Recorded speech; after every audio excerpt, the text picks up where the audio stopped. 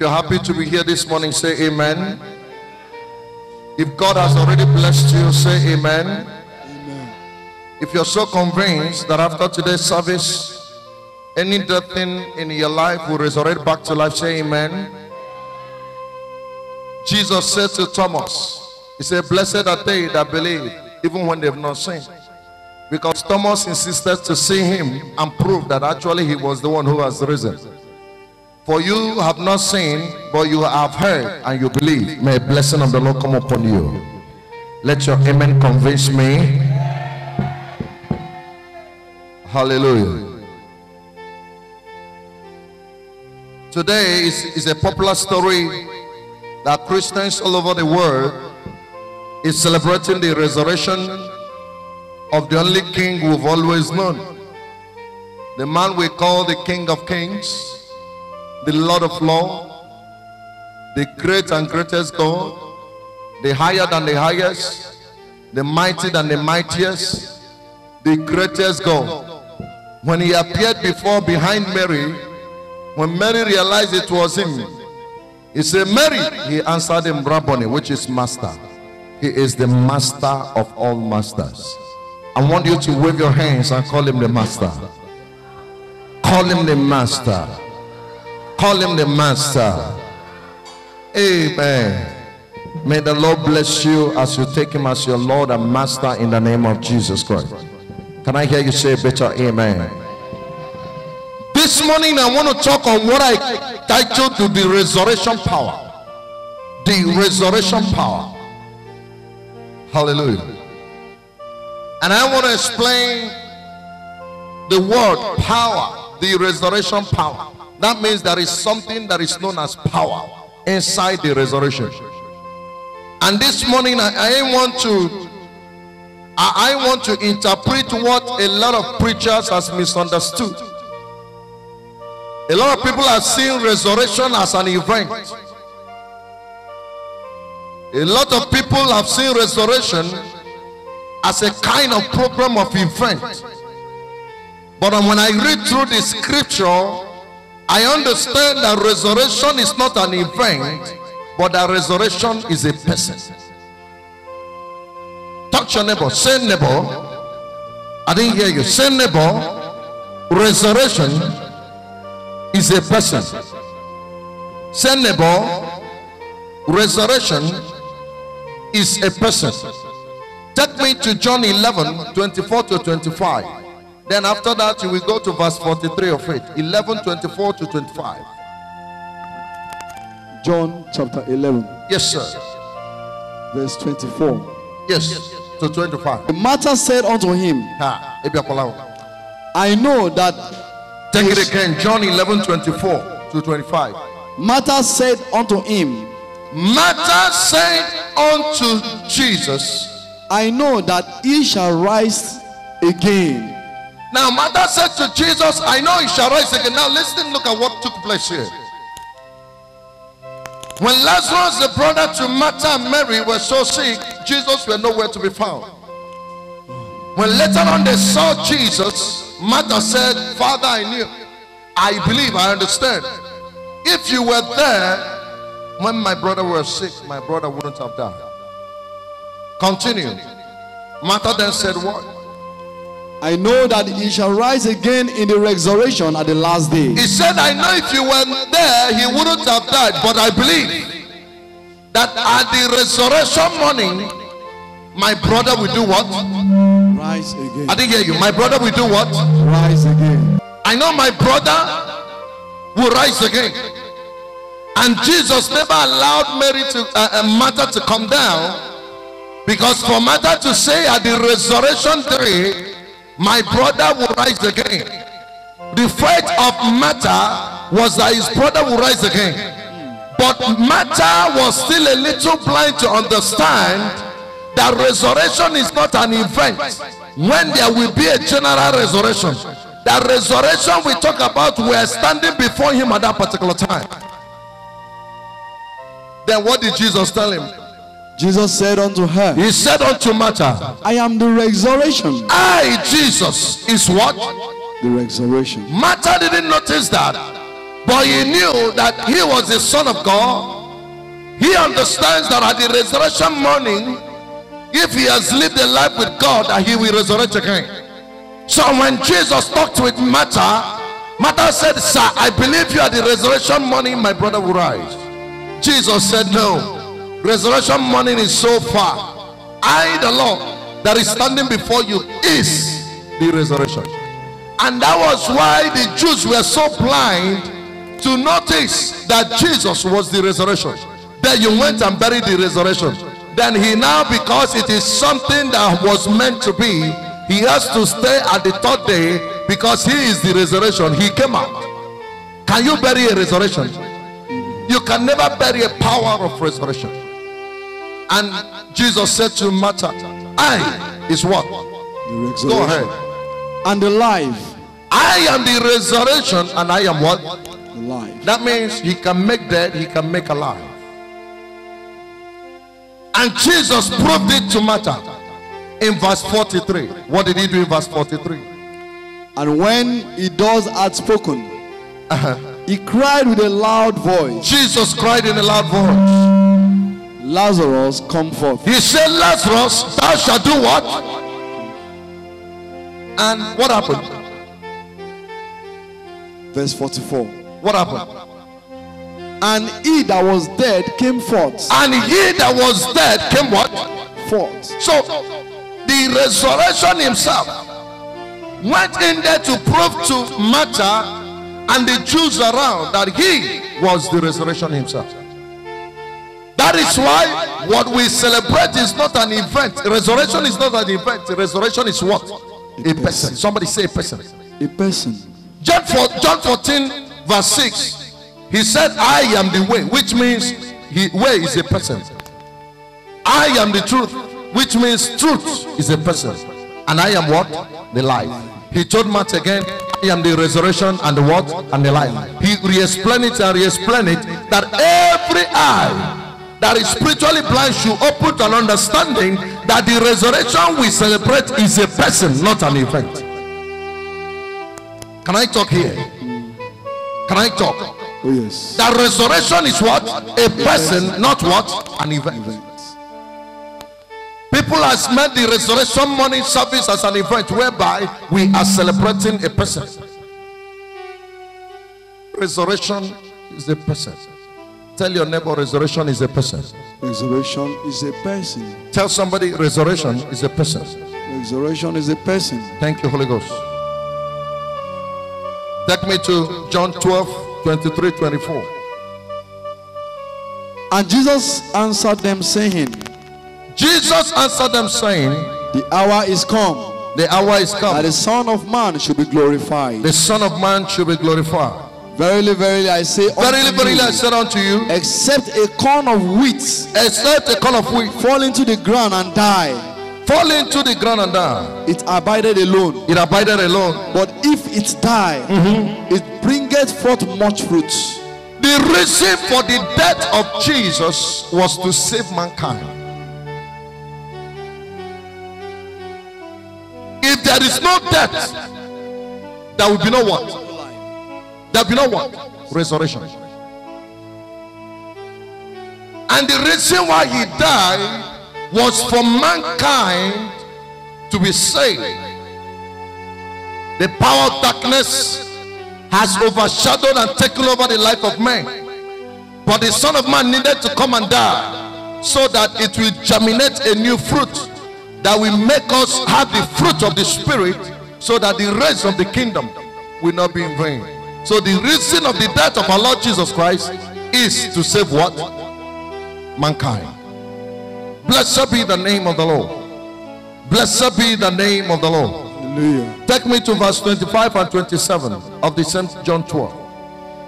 He that loveth his life shall lose it, and he that hateth his life in this world shall keep it unto life eternal. For you to live in this age of grace, for you to run this race and run it to the end, you have to give your life. When Jesus is talking about giving of life, he didn't say you should go and hang yourself. But in the race, there are things that are needed for you to run this race. I have noticed at this time, you see people, instead of them to go to church, they prefer going to party. They will tell you in that party something good will come out. I've seen men that instead of them to even come to church, support the kingdom work, they will use that money and go and pay VIP in this Easter period to go and watch somebody that is dancing in a club. When the Bible says give your life, or you will give your life in this race, doesn't mean you should go and hang yourself or shoot yourself. It means that it takes a lot of sacrifices for you to make this race a success and for you to make the kingdom of God. Blessed be the name of the Lord. Hallelujah. Blessed be the name of the Lord. Amen. Take me to John chapter 20. John 20. Yes, John chapter 20, 21 to 22. And it says, Then Jesus said unto them again, and Jesus said unto them again, Peace be unto you. peace be unto you.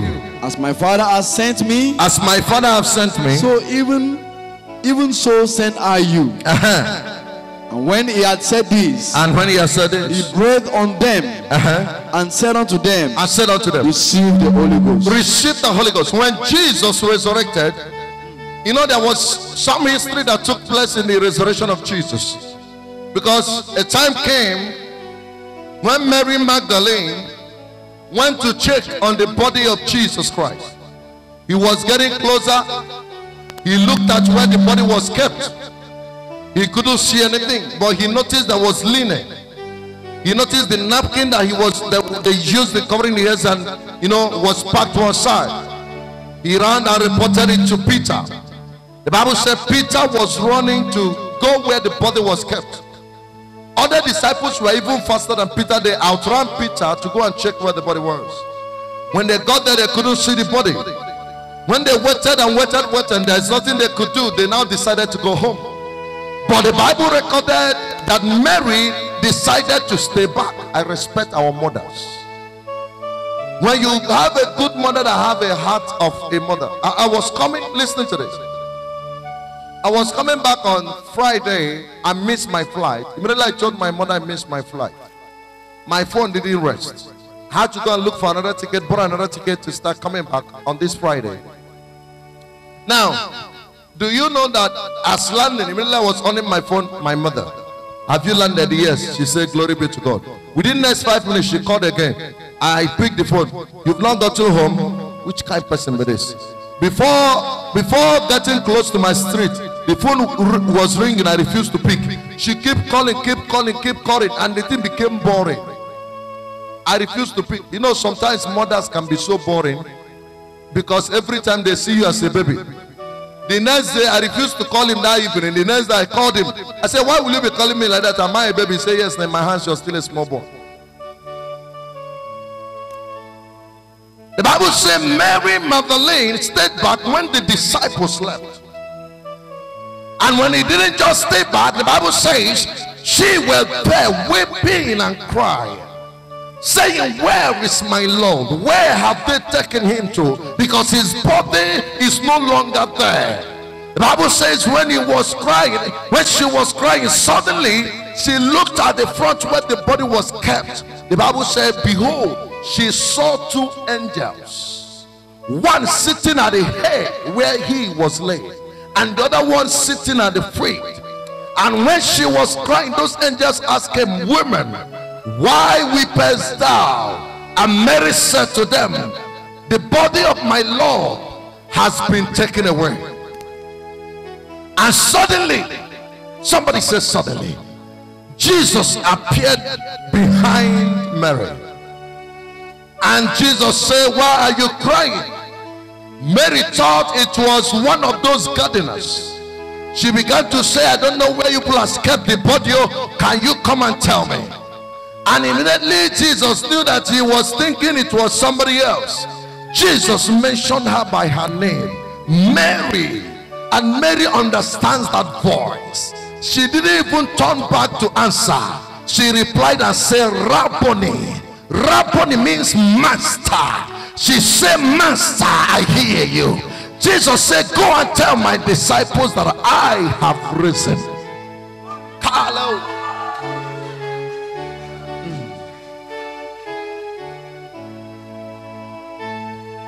Let me prophesy to somebody here. Amen. Any case you're going through, may Jesus appear before you. May you receive resurrection in the name of Jesus. Amen.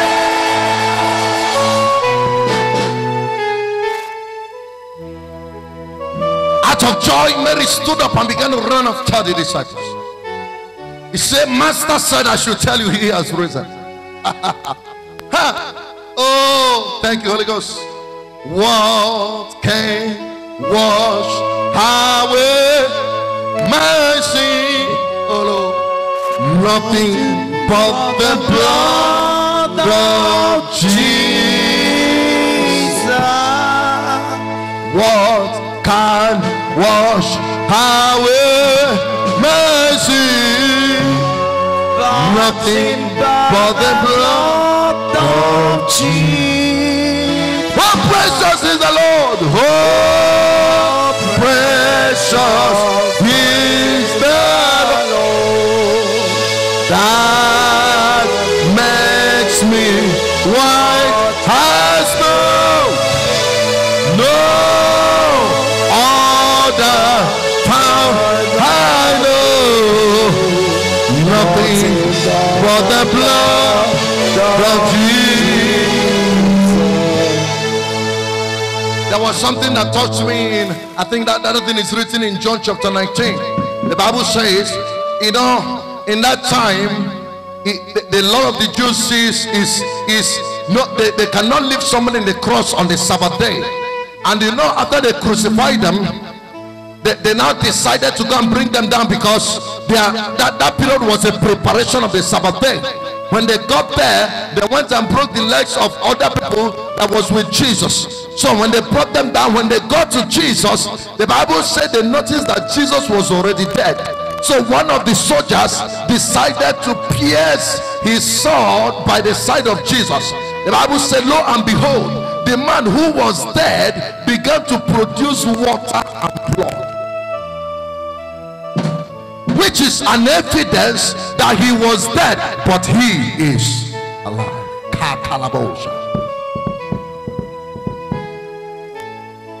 Oh, precious is the Lord, that makes me white as snow.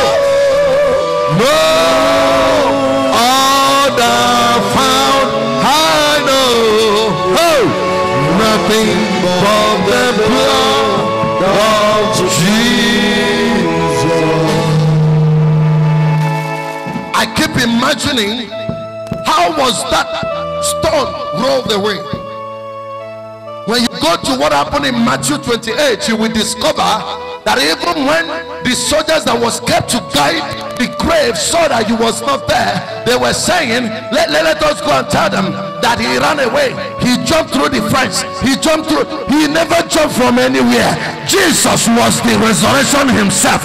You can never bury a resurrection. A resurrection remains a resurrection. He said to Martha, I am the resurrection, I am equally the life. When you bury me, I will come back alive. And let me say something to you. When Jesus was buried, he was busy moving in the gate of hell, and the Bible says a voice came and said, lift up your heads, oh ye gates, so that the King of glory shall come in. The Bible said he now went and came back with the key of hell. When he resurrected and saw the disciples, the Bible said when he saw them, what did he say to them? He said to the disciples, receive the baptism of what? The Holy Ghost. What does that mean? For you to resurrect on the resurrection morning, the resurrection himself must have to live in you. And the only way the resurrection must live in you is for the resurrection through the third office, which is the office of the Holy Ghost, to live in you. If you have not received the baptism of the Holy Ghost, you will not resurrect on the resurrection morning.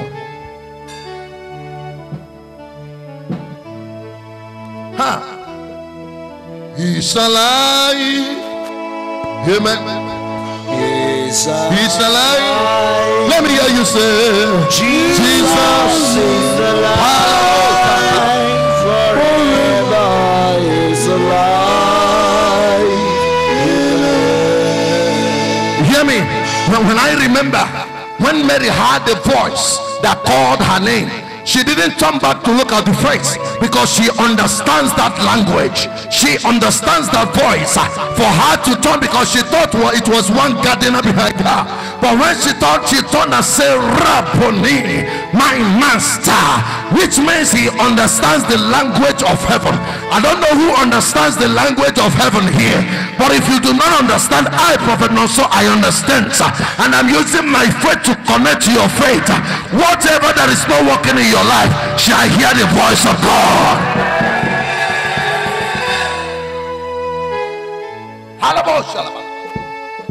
It's a mystery here.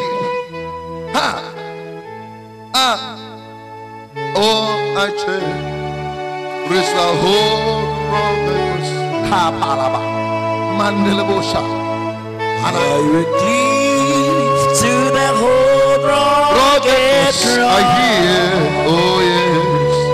And I wait upon thee all the night. Say it one more time. And I cherish the whole rugged cross. Yeah.